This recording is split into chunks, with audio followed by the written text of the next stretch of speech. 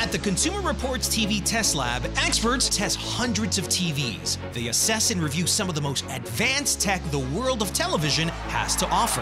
So imagine my surprise when I discovered the team testing TV antennas.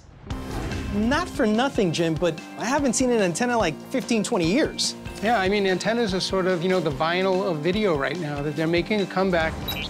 Decades ago, all TV programs came via an antenna. Cable and satellite gradually replaced them. But as the cost of those services went up, consumers have rediscovered antennas as a way of saving money. The average household right now is spending about $105 a month for pay TV. With the streaming services, you get a lot of the channels, but you don't always get the locals. So you're paying for that package, but you're not getting your major networks, and an antenna is a great and inexpensive solution. One of the other things that some of our testers found is that often the signals that you're getting from an antenna look better than what you're getting sometimes from a pay TV service because they're less compressed. Antennas deliver free over-the-air channels like those from major networks. Then, if you have an internet connection, you can pay for a streaming service which can give you access to movies, premium specials, series, and even some pay channels. You know, there's so much talk about streaming right now. Kind of that's the way to watch TV. How do these antennas fit into this new streaming world? Well, they sort of fit in perfectly. In fact, one of the things that was surprising to us is we found that actually what's driving antenna use are broadband homes, people who have streaming services. 1 out of every 5 broadband homes right now actually is using an antenna. Some of the new digital antennas retain the classic rabbit ears of old, while others don't even look like antennas anymore. This is an antenna? Yeah, this is a very popular model. In fact, this antenna was among the top performers in our ratings. And there are models like this that you can actually paint right over. It'll blend right into your wall. An antenna is an enticing prospect for Jeanette, Chris, and Marco, who feel they're paying too much for cable. But which one is right for them? Hey, nice to meet you. Jim made a house call to see if he could help. Well, Jim, here's our TV. You probably can see with this antenna, it sort of looks a little old school, like the old antennas with the rabbit ears.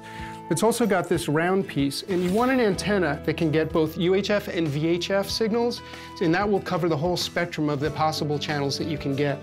Jim shows him how simple it is to attach it to the TV. Now, the other thing you may notice, this has a plug. That's because this is an amplified model. What it means is it has a built-in amplifier, and if you're far from some of the broadcast towers, it'll help pull those signals in. And once it's all set up, Jim does a scan.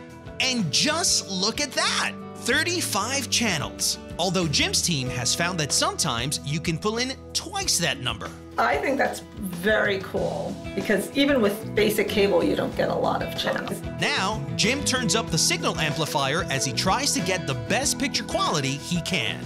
Okay, so this actually looks pretty good. And it gets even better as he adjusts the rabbit ears. In our own tests, what we found is that if you play around with the position and the location of the antenna, sometimes that will help. We found that if you can put it near a window, sometimes that's an improvement in the picture quality.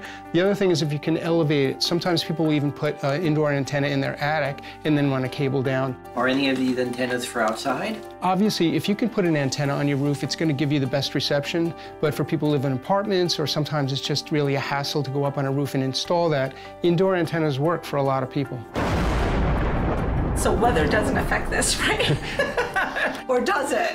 So sometimes weather can affect. I mean, there are a lot of things that will affect reception. So one is, your distance from a broadcast tower. Where I happen to live, I get 3 or 4 channels. So you did much better than me. And here are some more of Jim's tips to get you tuned into antennas.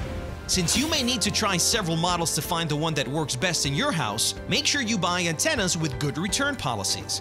After you found an antenna, Jim recommends scanning for new channels once a month. You may find that you're getting some channels that you didn't get otherwise.